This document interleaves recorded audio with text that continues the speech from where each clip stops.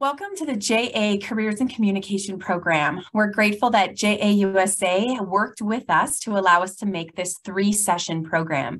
You'll notice that we have taken elements from the retired legacy JA Career Success program. We've added in some new topics from the JA It's My Job program, and we folded in some local content as well. So we're really grateful for the teachers and the volunteers that helped us pilot this program, and we're grateful to JA USA for allowing us to get to use it.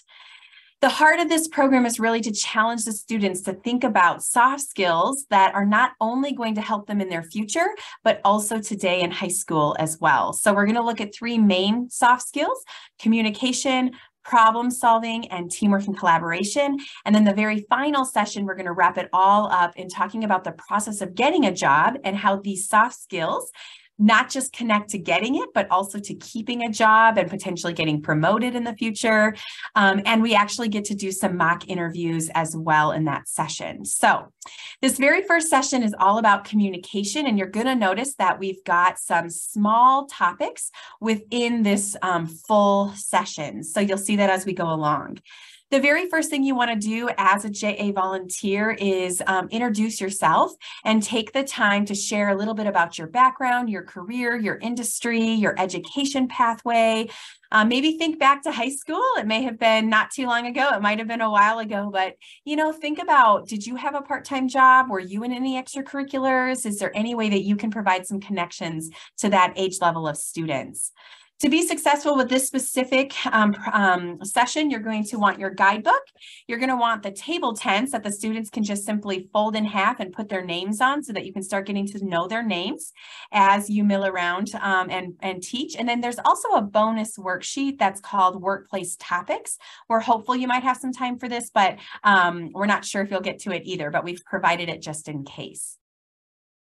To kick off this session, you are going to talk about communication and simply just ask the students what are some of the establishments they've recently been in and what are some of the common phrases they hear when they go into businesses. It might be, "Hi, how are you? How may I help you? Do you want fries with that?" Right? It depends upon the establishment that they're in. But get them thinking about some of those different phrases that they typically hear in a workplace setting. What we want to get the students to think about, challenge them to think about, is it's not just what we say that matters, but how we say it. Our tone, our body language, all of that plays into how we actually communicate and how people hear and experience what's being said. So we're going to do a quick little icebreaker to kick this session off. And what we encourage you to do is to do one example as a whole class and then split the students into groups of 3 and give them just a few minutes to come up with a phrase on their own to be able to showcase some additional examples. So you're going to say one common phrase or one phrase, and then you're going to say that same thing in 3 different ways and communicate differently because of it. Okay. You can use a common phrase that you have. You can use a phrase that you've known has been miscommunicated in the past. We gave an example that a student actually came up with, which was, we need to do the dishes, right? And so you can say that like, we need to do the dishes. We need to do the dishes? We get to do the dishes. Like the inflection of your voice and how you say that can communicate differently, whether or not you're excited about it, whether or not you're questioning the task, etc. So use that one if you want, or use your own, and then turn it over to the students and just literally give them 90 seconds. It does not need to take a long time, but give them an opportunity to come up with a phrase. And then if they're working in groups of 3, they can each share out how to say it in a different way, and hopefully you'll get to see some of that inflection. So again, depending on the time, allow each group to give their example quickly around the room, or pick and choose a few if you're running short on time.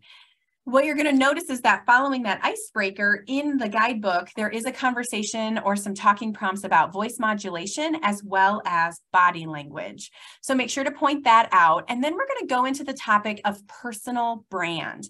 This is really a key topic that we want to stress and keep coming back to in each of the 3 sessions. So we're going to introduce it here, but we want you to continue to come back to it because I think it's just so imperative and such a great connector for them to think about.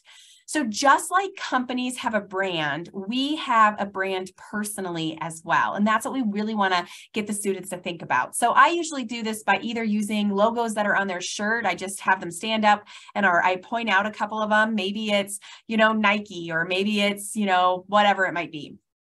But what are the first things that you think of when you hear that word? So what do you first think about when you hear Starbucks? You might hear positive things, you might hear negative things, right? And why? It's because of our personal experience with that. If we hear Starbucks, Nike, Coke versus Pepsi, all of those things are going to trigger something for us personally, right? Whether it's right or wrong. Just like that, the way we behave, the way we communicate, the way that we respond to situations and interact with others is going to build that brand for them. I always challenge the students to think about what is the first thing that either peers or teachers or a friend's parent thinks when you walk in the door. When you walk in that door, does your teacher think, yes, they participate, they're on time, they're a joy to work with, or do they think, they're always late, they're off task, they're the class clown, right? So you don't have to spend a ton of time on this, but introduce that topic and that concept. And as we're talking about these soft skills, help the students to understand that how they utilize these soft skills as they strengthen them. If it's a weakness of theirs, that is definitely going to affect their personal brand. So talk a little bit about personal brand. And then we're going to go into the conversation of conflict management. Conflict management, the way we handle conflict, definitely lends to what our personal brand is. So you can kind of fold that into there. But with conflict happens anytime, there's a disagreement, and we can't always control what comes at us, but we do have control in how we respond. And that's what we really want to focus here. So we want to encourage the students to think about how they respond can either help dissolve that conflict or it might escalate that conflict. And that is really important for them to think about. And it sometimes can take a lot of self-control and a lot of self-coaching to take a step back and take a deep breath and really not respond out of anger or frustration or matching somebody who's maybe got an elevated frustration level coming at you. So talk a little bit about conflict management and ask the students maybe for some examples that they've encountered, or you can share some examples that you've encountered in the workplace as well, and how you've either responded in a way that worked really well, or maybe you've got an experience or an example in which you wish you would have done it differently. Both of those can be very beneficial to the students. Then what we're going to do is we're going to transition. So we've been talking about verbal communication up to this point, and now we're going to transition into talking about cell phone usage and social media and some of the digital element of communication. So you kind of have to bridge this a little bit, but basically it's just saying, so far we've talked about verbally, we could miscommunicate even verbally, depending on our tone and our body language, but even more, it is so important to be mindful that you can miscommunicate with electronics, sending text, emails, on social media, because you can't hear tone, you can't see body language, and it can really be easy to miscommunicate. And again, to kind of bridge this gap, if you have an example of that, or if you ask the students if they have an example of how they've miscommunicated via text or email, it's a really great way to segue into this digital element of communication as well. We are now going to talk about cell phone usage, and this is kind of a hot topic, and it's changed so much in the last 10 years. There's really not necessarily one right or wrong answer regarding how you should approach cell phone usage in the workplace, because every industry, every career is so different. What we really want to emphasize in junior achievement is to know the company policies and to make sure that you adhere to them, because there's always a reason why there's a policy. You guys, I'm sure, all being out in different industries, you're going to know from your own industry what your take on it is, but please think outside the box and consider other industries as well, because there's a lot of jobs that it's totally appropriate to have their cell phone out or utilize it on a break, etc. And there's others that it's like a safety issue in which you cannot have it out. And we're going to talk about both of those elements as we go through this section. We're not trying to say that cell phones are bad. We obviously know they're such a huge integral part of our lives. And as workplace settings have embraced the use of cell phones, we've really found that they can help with productivity along the way if it's utilized and if it's appropriate in those settings. So that's what we want to keep in mind. What you're going to do is just, first of all, just get them to think about their cell phone and just ask them, what is everything you can think of that we can do with a cell phone, and write a list on the board. Just have them throw them out, shout them out, write them on the board. When they kind of exhaust that list, pause for a moment and just ask them, okay, of these things, which do you think are appropriate to do or to utilize in a workplace setting? Circle those.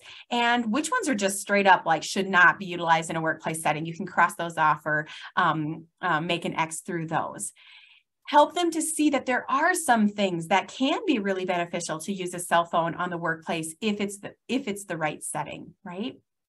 And then what you're going to do is transition to what we call the do's or the don'ts or the etiquette. And honestly, every single one of these is gray. So we are not looking for a right or wrong answer. Rather, we are really looking for a great discussion. So that is your key point for this, is the discussion. We actually want students on both sides because that's going to make your discussion so much more robust. Okay.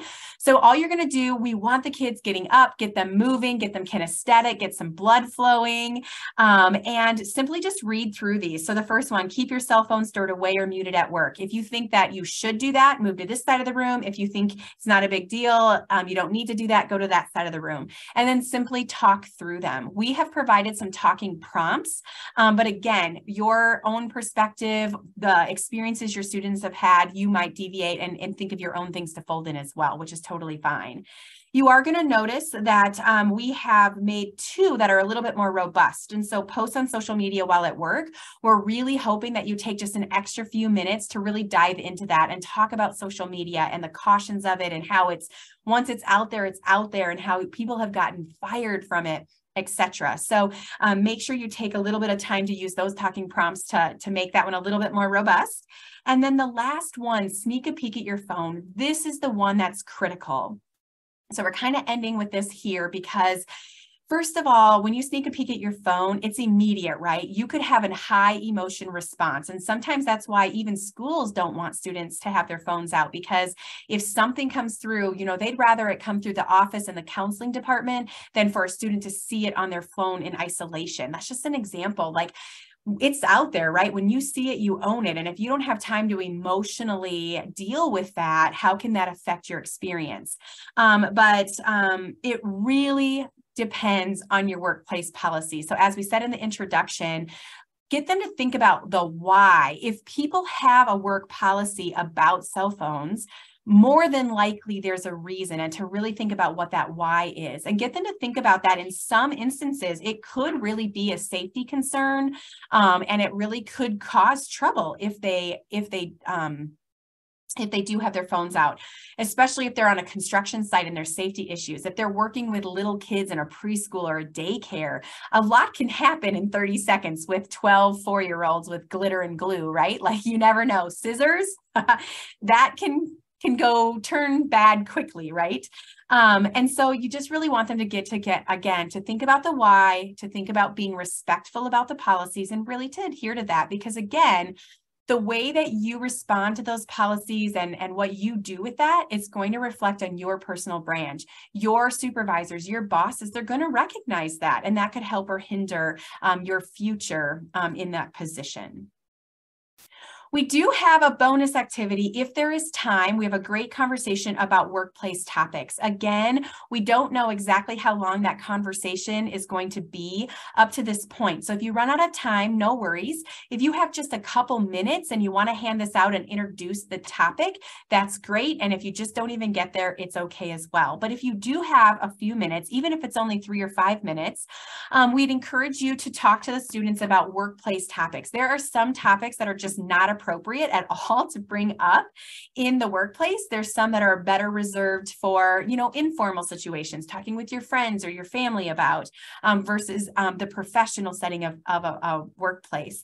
If you do have time, you could introduce a few of these. I really would love for you to use the talking prompts in the guidebook to just kind of challenge your thinking of again, you can't always control what comes at you. So you might not bring up the topic, but what if somebody brings it up? How can you get out of that situation in a respectful manner? And so there's some talking prompts in there for the students on that, get them thinking about that. If there are the few minutes, just have them, go through this and start just jotting down some ideas of how they think they would respond in these situations. If you have time, you can call on a couple students to share examples, or what I really love to do is ask the students, which ones did you struggle with? And if there's some that they struggled with, use that as your launching pad, because it can be really beneficial to either hear from other peers and what they would say, or you can help give them some ideas of what to do in those sticky situations. I would really encourage you before you go into the classroom to work through these on your own and just kind of get a quick idea so that if they do want to brainstorm and they have time for that, you can do that. Make sure you take just a few minutes at the very end to wrap it all back up, to emphasize, again, just how we respond, how we communicate matters. And it's not just what we say, but it's how we say it as well. Thanks so much for teaching this session.